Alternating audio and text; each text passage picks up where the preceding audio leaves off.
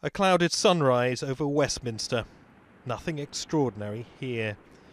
Many of Brexit's changes will be slow, banal even.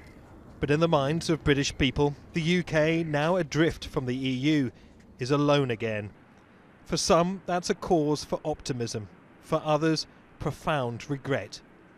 The country's still working out what Brexit means in practice, with new rules on travel, trade and immigration, to name a few.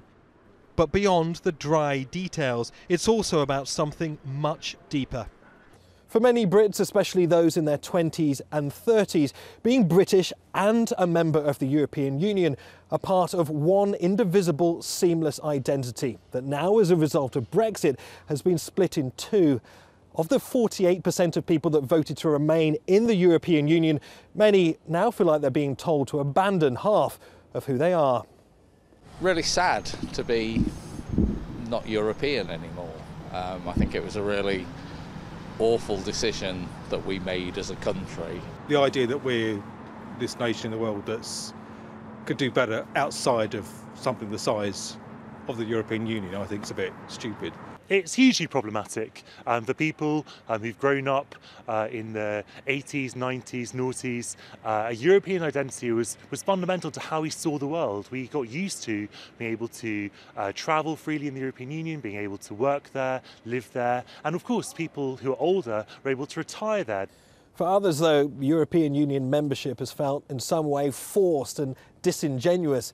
Voting to leave the EU is a shock treatment for some parts of the country that felt left behind, a way of restoring the country's factory settings.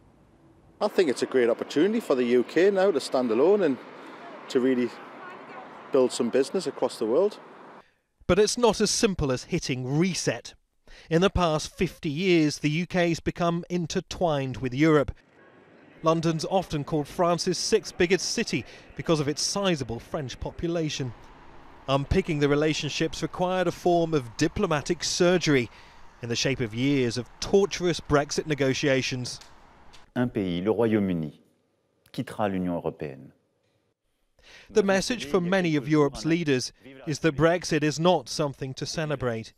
The last thing the EU wants is for the first member state to ever leave the EU to be followed by others.